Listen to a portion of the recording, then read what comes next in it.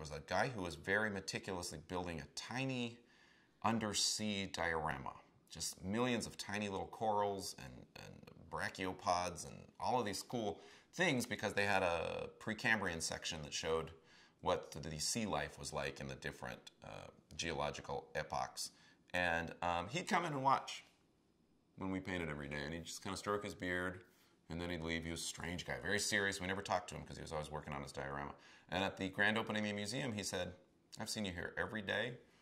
You get here early, you stay late, you've painted this whole museum. I do these dioramas all over the world. Do you want a job? And I was a starving freelance artist, and I said, sign me up. And he runs a fascinating company out of the Ozarks in Missouri that installs dioramas and displays for natural history museums all over the world.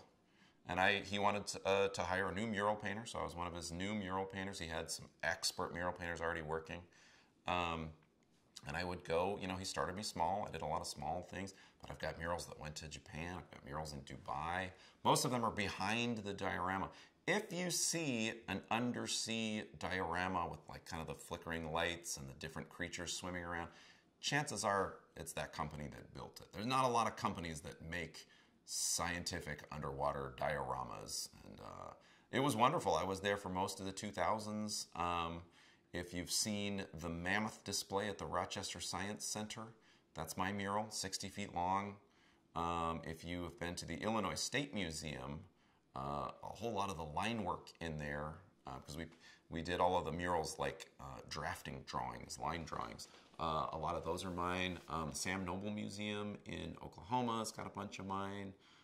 They're just kind of scattered all around, and I never really got to sign any of them because it was a big company effort. But what a fascinating thing to spend all day painting these things. And they had scientists on staff who would come up and look at your work and say, that's inaccurate. I remember painting a tiny fish.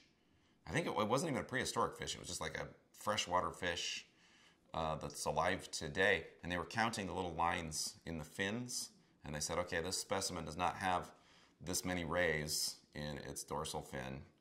You need 88 rays. You've got 14 rays. The rays are the little lines that are in the fins. So while working there, I got a real respect for making sure you get it right. You can't just fudge things. You can't make things up.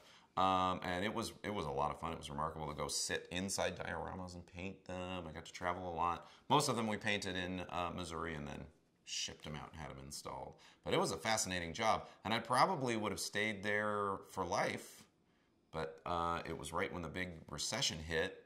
And since all of our jobs were state jobs, we all got laid off and they had to shutter their doors for a while. I think he's back up and running, but that kind of lit a fire under me to get back into publishing. Otherwise, I'd still be there happily painting little woolly mammoths and stuff.